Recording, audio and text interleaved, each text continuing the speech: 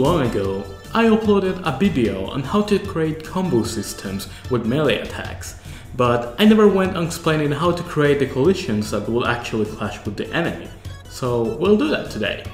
Not only that, but this tutorial will focus on Godot users that utilize AnimatedSprite in favor of the arguably more popular animation player. There's already a great tutorial on melee attacks using animation player made by KidsCanCode, so in the case that you would rather go for that, I'll link his video down in the description. Well, without further introduction, let's get started!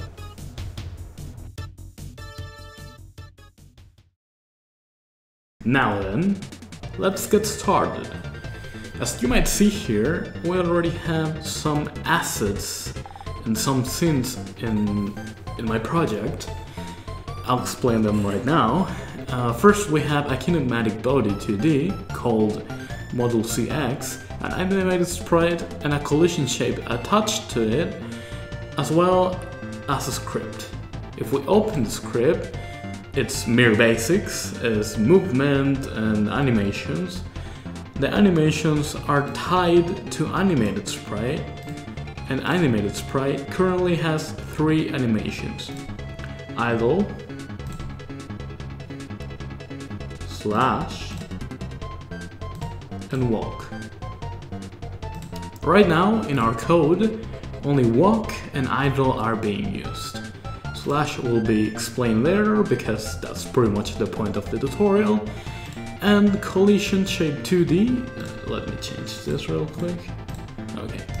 Collision shape 2D is just the collision of our player. Then we have a test scene that if we run it, it will just play the script of our character, which is basic stuff. So yeah. If you're in for this tutorial, I'm guessing that you would have knowledge of how to make basic movement and basic animations with AnimatedSprite. So now we're going to add the animation I talked about, which is slash, and for that we're going to go first into project settings, input map, and we're going to add an action, which is going to be called attack. We're going to link a key to the action, which will be X, and when I press the key X, my player, my character, will perform the slash animation. We're gonna put that in code now by going into the script, and as I explained in one of my videos earlier, for our slash code not to interfere with our other movement scripts, we gotta add a variable which is going to be called isAttacking, and it'll be false by default. This variable will confirm when the player presses X, and we gotta add it to the rest of our code of movement so it doesn't interfere with our attack and vice versa. So if input dot is action pressed right, movement X equals speed. So here we gotta add another condition, which is end is attacking equals false. Now we're going to copy that into the left one, and here for the idle one, else if movement dot X equals 0, if is attacking equals false, AnimatedSprite will play idle. Now we gotta add our slash code. So if input is action just pressed attack, AnimatedSprite.play slash and is attacking equals true. Now we go, whoops, here test scene, now we go and press X and it performs the animation, but we can't move anymore. And for that, for us being able to move again, we gotta make is attacking false again. Doing such thing is simple. We gotta go into the signals of AnimatedSprite in node animation finished. We're gonna do as when the animation of slash finishes is attacking will go back into being false.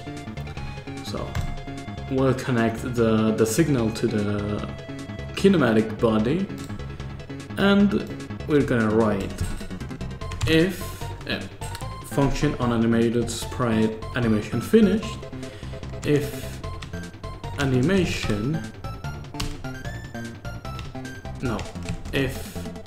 AnimatedSprite dot animation equals slash is attacking equals false. Let's test this now. We go, we can move right now, we press X and finish, and we can move again. So very simple stuff. We can attack how many times we want, and we'll be able to move always. Now that we have the animation, we gotta make it work. We gotta do some damage. So we go into the kinematic body and we'll link an area to the. It will be called attack collision. This attack collision will have a collision shape of itself, and this attack collision, the collision shape of the attack collision, you know what, I'll change this to attack area to make it less confusing. The collision shape of attack area has to match the sword presented within the AnimatedSprite animation. So we got to the frame. This frame looks big enough for us to have an approximate of the size of the sword. This collision of attack area has to pretty much, not exactly of course, but it has to match the whole sprite that the sword covers. So this attack area obviously won't be activated all the time, so we gotta present that in code. Just let me, okay. We gotta link it to is attacking. So here we're gonna say function on AnimatedSprite animation finished if AnimatedSprite animation equals slash attack area collision shape 2D disabled. And when we press attack, if input is action, just press attack, AnimatedSprite.play slash is attacking true, and attack area collision shape 2D disabled false. For this, let's go into the debug mode, and to just be able that everything is, to be able to see that everything is working right, we gotta go for this option, visible collision shapes. So we're going to play this now. Okay, right now the collision seems to be activated no matter what, so that means I did something wrong. Oops. Okay, I figured out the mistake. I used 2 equal signs instead of 1. So I apologize about that, it was a stupid mistake. Now, if we run this, we have the collision active in the beginning, we press X and it disables. So, how do we get rid of this collision to be activated in the beginning? That's simple, we go to attack area, collision shape, and disabled by default. So now if we run this, it's disabled, we press X, and it will be only activated the time we press X. So very simple stuff. But even if the collision is activated or not, it won't do any damage. And I'll prove it by creating an enemy right now.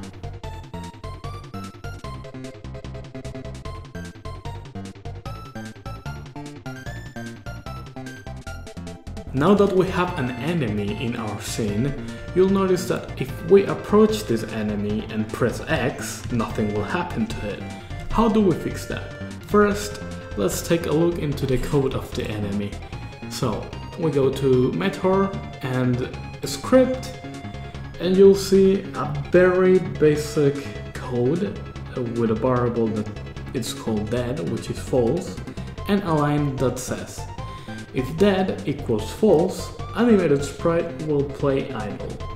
This line of code is pretty explanatory, and what we want to do is that our sword in the scene of our main player collides with the enemy. So we gotta take a look to attack area.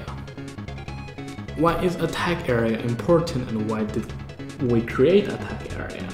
Remember that attack area holds collision shape 2D. The collision for the sword, and our kinematic body has the collision of the player. Now, we'll go into the node tab and we'll create a group in attack area that will be called sword.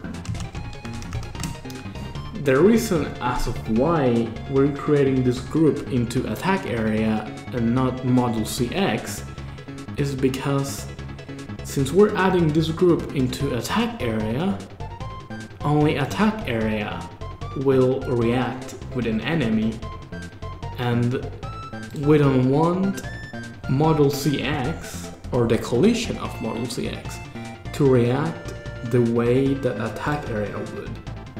To put it lightly, or to put it simply, we want attack area to kill the enemy. And if we added sword to our main character, every time our character touched the enemy would die. When in most video games, when you touch an enemy, you're the one that is draining health from. So, the last thing we're gonna do now is go to our enemy script and we're gonna link, we're going to go into area, signals, and use the signal on area entered. We'll connect it to the enemy and here. Function method area entered area. The important reason as of why attack area must be a node of area 2D is because then we can use this signal to link both areas, the area of the enemy and the area of attack area, which is our collision shape for our sword. So we gotta now write if area is in group sword dead will be true. AnimatedSprite.play destroyed, and we're gonna use another signal for AnimatedSprite. This one is optional though. On animation finished, if AnimatedSprite animation equals destroyed,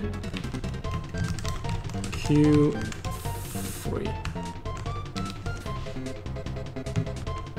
I say that this one is optional because if you have an animation for the enemy being destroyed, then you gotta use it, but if you don't, then you just type cue free here.